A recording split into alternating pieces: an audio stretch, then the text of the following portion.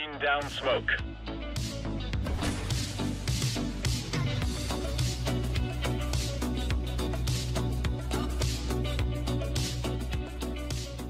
Hello everybody and welcome back to a brand new video. My name is Nalo and today we're going to be talking about 5 major tips that you need to be the best trader that you can be in CSGO. Before we get to the video content though, I'd like to go ahead and give you a message from our sponsor.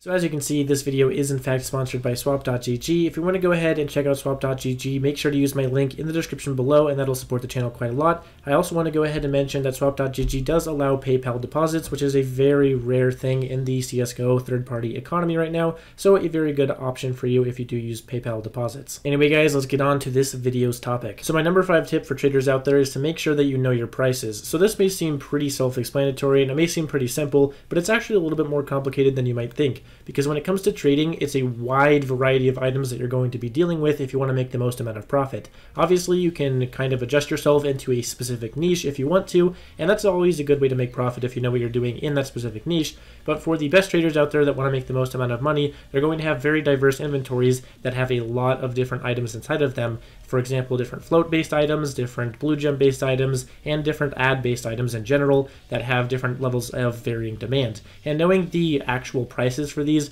on all different types of sites and making sure you're keeping updated with prices is a very important thing. For example, consider if someone came to you with a really nice knife in a certain category that you had no knowledge about. What if that knife was worth a ton of money and was a huge upgrade from the items that you were trading for it? Well, the problem is, if you don't know the prices for that item, you're not going to be able to actually take them up on that offer, and you'll miss out on money. Now, to make sure that you're updated on prices, there's obviously a few different sites that you can use to make sure that you always have the most accurate prices. The first one, obviously, is buff.163, a very important and very popular Chinese website right now that has the lowest cash prices around, which means that it's also the most accurate pricing for all cash items.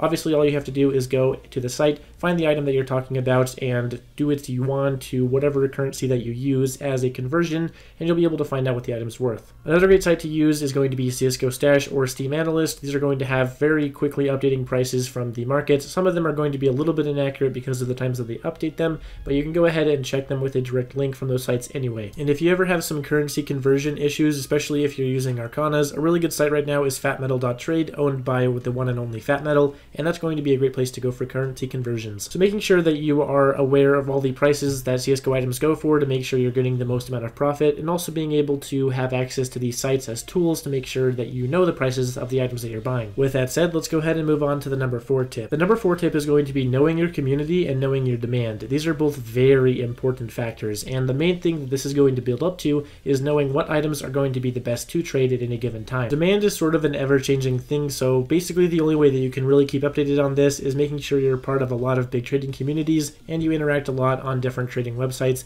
to make sure that you know what the demand is for specific items, and you can know if those items are actually going to be easy to sell or not. Demand is an ever-changing thing, so it's hard to make a very specific tip on that concept, but basically making sure that you're part of these communities and interacting with them on a regular basis is going to be a good way to keep updated on the community perception and demand of certain items. Moving on to tip number 3, we're going to have liquid trading. So liquid trading is one of the most simple, straightforward, and very calm ways to do things in CSGO, since liquids are a very high demand item at all times, and it's a good way to make sure that you're getting equal items of equal value. So the main thing with demand trading is making sure you know the prices of the liquids that you're trading with. You can do this a few different ways. Usually we are using Arcanas and TF2 keys right now, which are the most popular liquids at the time. Obviously that can change with time, but these are going to be the best things to use for liquids at the moment. If you want to go ahead and check out the prices for these, you can check out cs.deals and also the Steam Community Market to figure out what they're worth on each. Liquid trading can allow you to access a lot of things. It can allow you to access those play skin items that you've been wanting for a very long time, since pretty much liquids are accepted universally,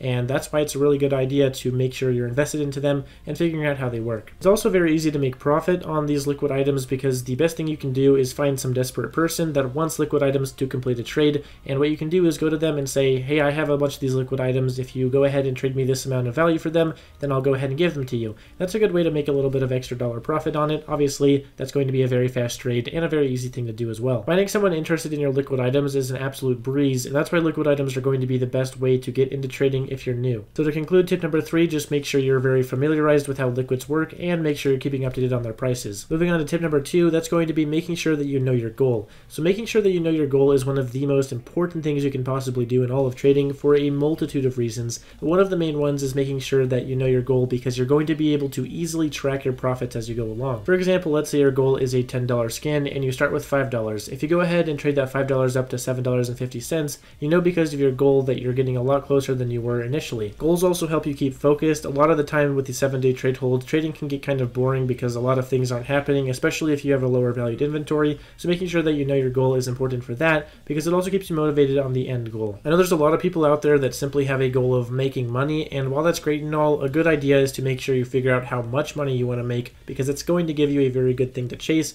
and it's also going to make trading a lot more fun. Good goals are goals that are sort of unrealistic but also feasible at the same time. Something that you could achieve but is also kind of out there, so it keeps you running. Goals can also be good as a sort of limiter because obviously you're going to want to cash out at some point. If you keep going, there can be a lot of different rocky things that you can run into that can make you lose money. Making sure that you have a good goal set is going to be a good way to make sure that you're both achieving profit every single day and also working towards that goal, and also a good way to make sure that you don't go too far and get too wrapped up in it. I know goal setting is sort of a cliche thing, and I know that's something that a lot of those high-tier traders are probably going to scoff at a little bit, but trust me, goal setting is a very useful tactic, and it's also a good way to make sure that you don't go under a specific inventory value if you want to continue trading once you hit your goal. For example, one of my goals was making sure that I have a Kramit fade. This is going to allow me to achieve the Kramit fade and not go any lower, so I'm not going to be messing around. Finally, moving on to the number 1 spot for this list, and probably the most requested thing to talk about of all time, and that's going to be where to find trades. Basically, what I'm going to do for this section of the video is give you guys some of the main ways that people find trades, and then also give you guys some alternatives and maybe not talk about them so much in depth just because they are kind of extra that you might want to go and look into. So probably the number 1 most popular place that people go for trades is going to be r/global offensive trade on Reddit, of course. So this is going to be a great place to go if you want to go ahead and access the largest trading community currently out there. It has over 100,000 members and it's a great place to find trades. Another pretty popular place to go look for trades right now is actually Twitter. What you can do on Twitter is actually tag a few of the people that you know are interested in the type of items that you're trading, and they can check out your post and give you a couple retweets if you want that, or they can just go ahead and maybe buy the item off of you. And normally I would recommend the Steam discussion boards, but that's actually kind of having a pretty major meltdown right now, so I wouldn't recommend checking that out right now.